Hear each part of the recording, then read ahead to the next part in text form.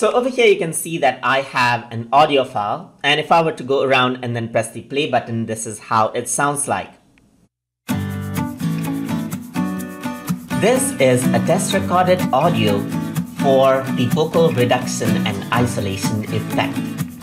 So now what I want to do is, let's say I want to remove out the vocals and just have the music. So there's an effect for that inside of Audacity, and to apply it, I'm going to go around and then press Ctrl A on my keyboard so that all of the audio waveform is selected. So now what I'm going to do is I'm going to go around into Effect, and over here you can see Vocal Reduction and Isolation is an option. Once you go here, you can see that there's different options that you can choose from. So let's say I want to remove out the vocals. So I'm going to click on Remove Vocals right here, and you can select the hertzes right here. You can go around and select the strength right here. So I'm going to go for the strength value of 2, and you can go for vocal ranges as well. But in my case, I'm just going to leave it to default and press OK. So now let's see what happens. So if I were to go around and then press the spacebar now,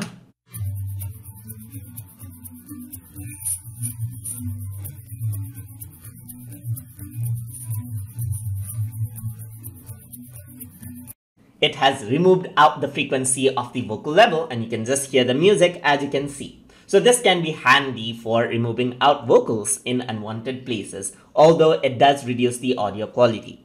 Let me just press Ctrl Z to get the vocals back, and let's say I want to do the opposite right here. So this might not work out to be perfect, but let's just go around over here onto Effect. But before that, let us hear out how this sounds like. So let me press the spacebar.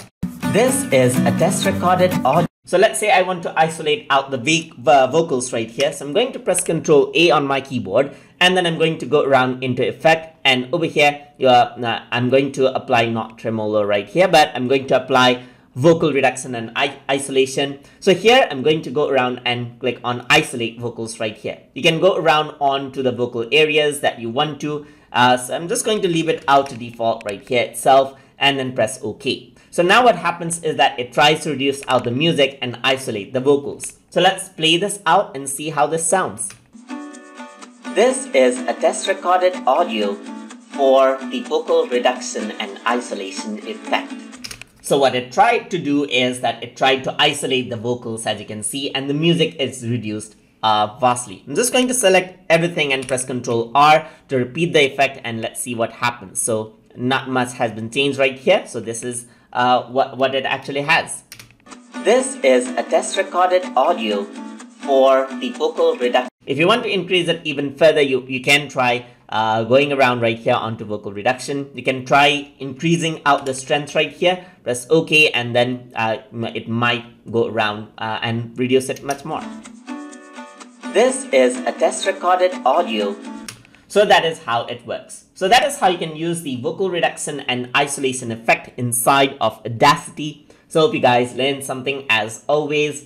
And as always, please like, comment, share, and subscribe.